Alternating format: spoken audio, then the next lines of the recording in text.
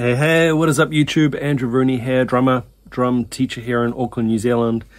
Doing another one of these things where I set up my camera, my phone, and talk to it. I don't do a lot of these, haven't done one of these for a while, so when something happens, well, invariably based around music and it's really hits me and it really impacts me, I like to share it.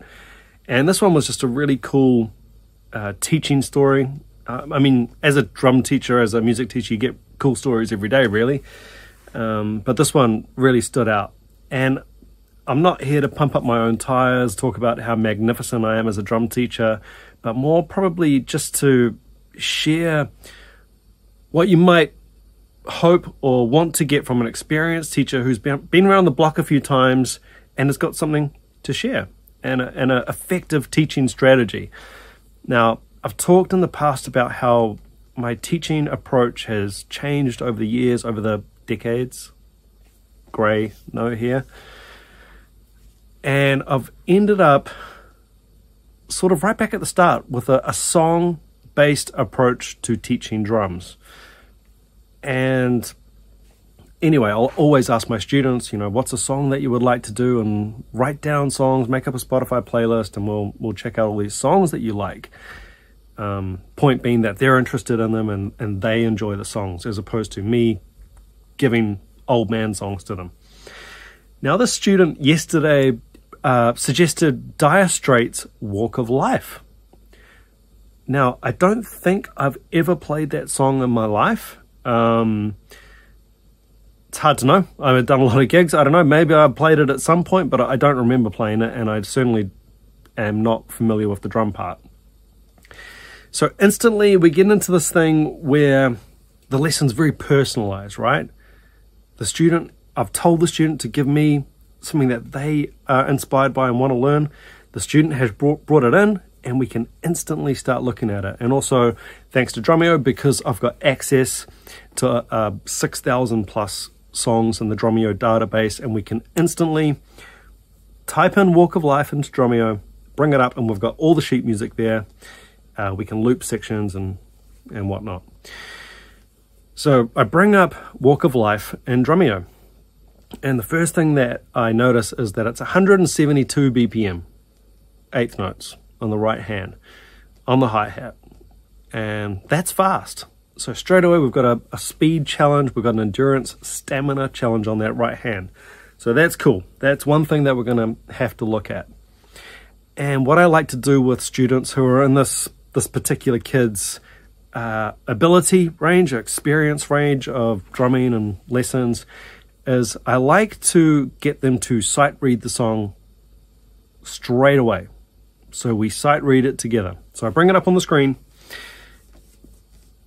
and just put the song on, and I just say, hey, I'll see you at the end. And we sight read our way through the song. So we do that with Walk of Life, and it's pretty fast, and there's a couple of little bass drum variations, and he's getting them, and you know, might miss the odd one, but you know, keeping up and doing really good, did an awesome job on it. And then we got to the end of the song and sort of took a breath and, all right, debrief, let's have a chat about what just happened. Did you notice anything? Yeah, it was fast. Yep, so that's hands, right? We've got to keep working our hands. Oh yeah, cool. That reinforces all of the hand work that we do. At the start of each lesson, we work on our hands, singles, doubles, simple rudiments, and we work on our speed and our endurance. Oh, of course, that's why we're doing that, because songs need that. And then that light bulb goes off, which is really cool. Again, song-based learning, it's the way to go. Practical, like things that are actually going to pop up in songs that you might want to play. So we may as well look at it in terms of songs, right, as opposed to exercises. Then the other thing, you know, and then I kept pushing it, like, was there anything else you noticed? And sort of thinking of a few things, and I said, look, there's a signature fill. There's a trademark or signature fill in the song. And it was 2/16 and 2/8 notes at the end of a bar, starting on the end of 3. So you'd be going 1, 2, 3, da da da da. 1, 2, 3, da da da da. So then we dug into that. Now again, as opposed to taking a page of basic drum fills out of a book and just going through them like a robot, we've found a fill that's actually in a song, that's getting repeated in the song. And we're basing it off that song-based approach to learning. So let's take this fill and let's really dig into it. Now let's break it down. So one thing's for certain, we're going to have to get the sticking right on this. And you know, his sticking was a bit funky at first, so we needed to sort it out. We need to come out of that 1, 2, 3. Has to really, if we're right-handed, playing right-handed kit, we really need to go right, left, so we can come out, crash on the right, and it's just simple stick path, stick control. It's just a sort of a logical thing that you need to get your head around. Oh, okay, cool. So that's why sticking's important. Cool, got it. And then we did that in Drumeo.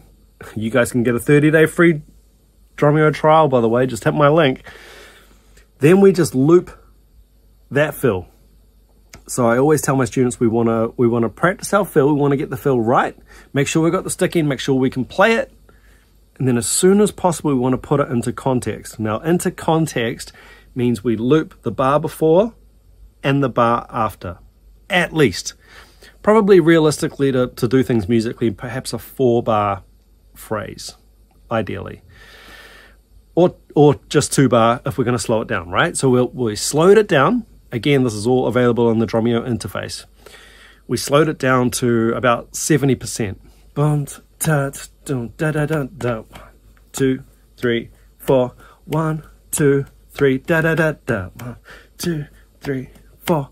1, 2, 3. Da da da da. Until that's just flowing, really, really flowing. And again, coming back to like what an effective teacher should be doing for you and what an effective lesson looks like, we start using some terminology. So we have made this part of your vocab, part of your drumming vocab, to the point where you could just, you know, someone could wake you up at 2 o'clock in the morning, 1, 2, 3, da, da, da, da, and you can just do it. So it's just completely internalized muscle memory. It's in your brain and in your body, and you just know that fill. You have added it to your language, to your drumming vocab. And you can play it hopefully at effectively at different tempo markings. So let's keep going with this. So this is what we did in our lesson. Then I said, well, hey, how about orchestration? Oh, what's orchestration? Orchestration is when you start basically changing the voicing of where we play this fill. How could we play this fill? Dum, ta, dum, snare, tom, floor tom, da da dum dum, psh. Sort of Herta style on the tom first, dum-dum-dum, back down to the snare, high tom to floor tom. There's no real end to the orchestration part of it, but it just goes on, and that's really where you're starting to internalize new vocab, new drum parts, and not just mechanically going through them robotically, exercise 1, exercise 2, exercise 3, exercise 4.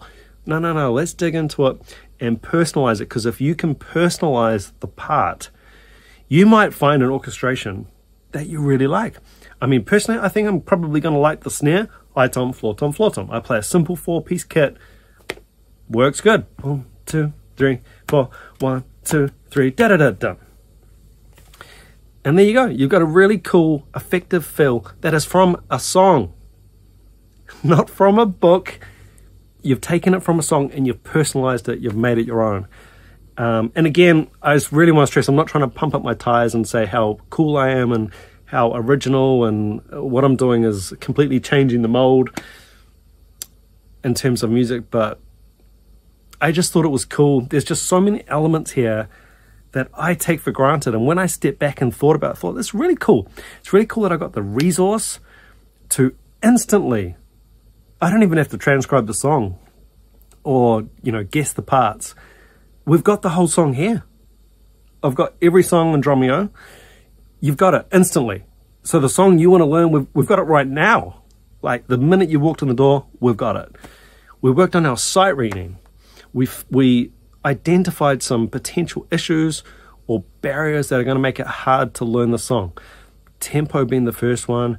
And then we reinforce another thing that we constantly do, which is, that's why we work on our hands. Actual songs can be fast and they can be really challenging. The drum beat's not difficult. The independence and coordination required, I can play that beat. I just can't play it that fast.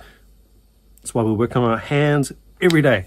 It's like vegetables. You just got to keep going with them and it'll pay off and keep you healthy. And then we started looking at, okay, what are some cool things, some trademark things we can take out of it? Hey, we've got this fill. Let's take this fill, let's loop it, let's play it until it's just super natural, and then it's orchestration. Let's actually use this and personalize it and make it your own. So again, not groundbreaking, not anything probably unique or different. I just thought it's really cool that we've got access to all this resource, and myself, my evolution as a drum teacher, sort of from where I started teaching, which was probably a little bit more book exercise based, especially coming out of music school. I was fully in that world, and I've ended up at this totally different place. I can still do music school teaching and whiplash and all that, no problem. But most people come to lessons and want to learn an instrument to play music. They don't come in and say, hey, I would like to come in and learn a whole bunch of exercises. I want to learn music. And it doesn't have to be the most difficult or technical fill. It's all about that execution right. But anyway, this is Drum Teacher Rant. We are back with our rants. Hope you dug this one. I would love to hear your feedback in the comments. Be sure to subscribe, do the right thing, and I'll catch you on the next one. Take care. Ciao.